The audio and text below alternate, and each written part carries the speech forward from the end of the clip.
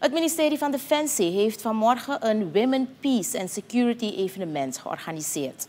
Het thema van het evenement was Talent Doesn't Have Gender, Leadership Lessons. Minister Krishna Kumari Mathura van Defensie is de mening toegedaan dat de betrokkenheid van vrouwen in gelijke participatie voor het promoten van vrede en veiligheid van cruciaal belang is. De bewindsvrouw gaat in op wat Surinaamse vrouwen hebben meegemaakt tijdens de Binnenlandse Oorlog. Which lasted from 1986 till 1989, the entire life cycle of women and children was impacted. They had to leave their villages, the education was disrupted, and they were exposed to violence. Lack of livelihoods, insecurity, lack of access to shelter and sanitation. Even now, we can see the struggle which many of them are facing. They suffer the most from conflicts, violence, and crime.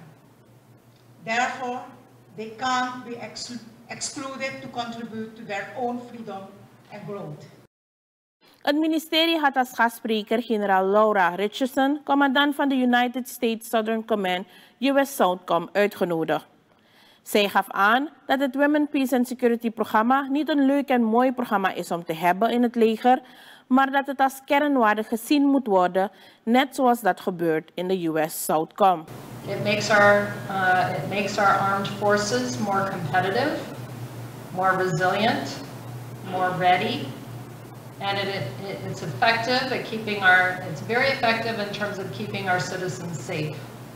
Minister Mathura, you have been a role model to so many Caribbean and South American women over your 38-year career of service. You have been a police officer, a representative in the National Assembly, and now the Minister of Defense, and we're very proud of you. De US Southcom Commander stelt het zeer op prijs dat ondanks het een vrede en veiligheid voor vrouwen evenement is, er niet alleen vrouwen aanwezig waren.